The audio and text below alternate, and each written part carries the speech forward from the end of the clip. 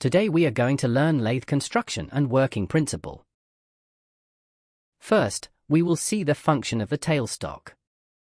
Tailstock is used to secure and support the free end of a workpiece while it is being machined. Tailstock can move towards the headstock for holding work pieces.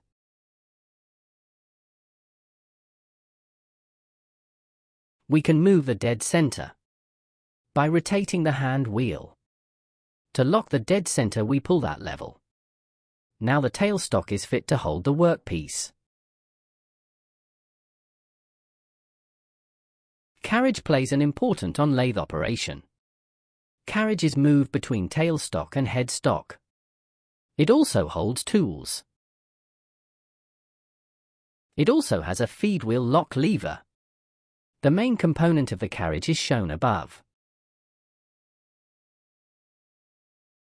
Carriage component moves their movement as shown.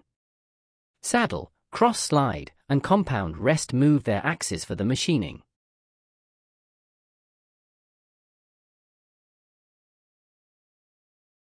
In lathe operation, workpiece rotate and tool move front and back like that.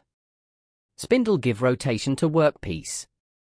Behind the spindle, some mechanism like step pulley and back gear used to rotate workpiece. The belt drive and back gear used for give different rotation as well torque. Electric motor pulley and step cone pulley connected through the belt. Two step cone pulley used for transfer the power with different torque and speed. One pulley connected to spindle and other pulley connected with motor. Both pulley connected with flat belt. Pulley and spindle connected with connecting pin. We can stop power transfer by removing this pin. Pin should engaged on step pulley drive.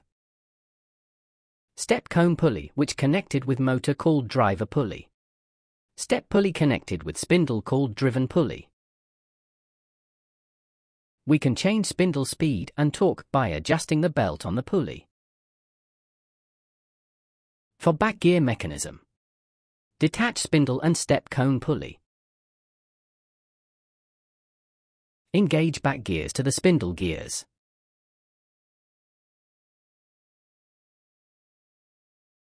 Now rotation transfer from A to B, B to C, C to D.